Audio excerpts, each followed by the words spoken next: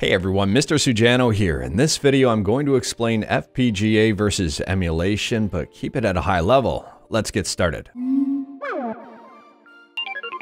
Alright, to kick things off, the big difference here between an FPGA device like the Mister and maybe a normal emulation device like a cell phone or a Raspberry Pi comes down to something very simple. Hardware versus software. FPGA stands for Field Programmable Gate Array, and FPGA chips can be found in the DE10 Nano, which powers the Mister, and also pretty much every single one of Analog's products, including the Pocket. The main magic behind the Field Programmable Gate Array at a really high level here is they can be configured to copy or mimic or simulate or, dare I say, emulate a different CPU altogether. You end up with a one-for-one replication.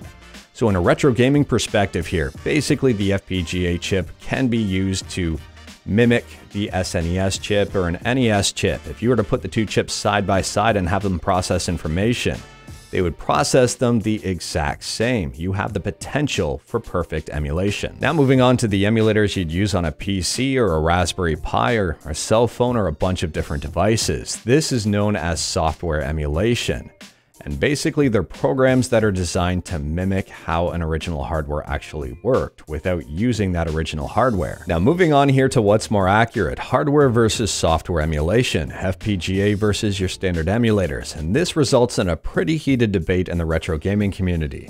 We'll take a look at things again at a high level, and we'll use Mewtwo here as an example. So we've got the original hardware. FPGA aims to replicate that one for one. You end up with a clone. And with emulation here, it's basically a ditto. It's something pretending to be the original. Now, taking a look at this specific example, and apologies if you don't know Pokemon, but a lot of people would say, you know what, FPGA looks better than emulation. We have a one-for-one copy here as opposed to a pretender. And this might be true, but it also might not be true, because we have to take in programming into consideration. FPGA cores have to be programmed. If they're not optimized, if they're not well programmed here, they might not be as strong as emulation.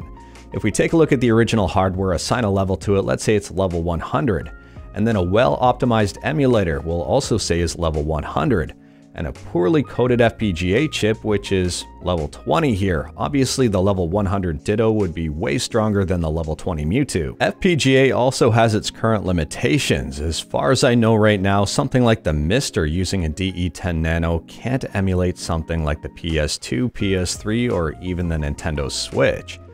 And this is where the performance of emulators really comes in handy. In addition to all of that, software emulation keeps getting better and better as technology improves, especially for older systems.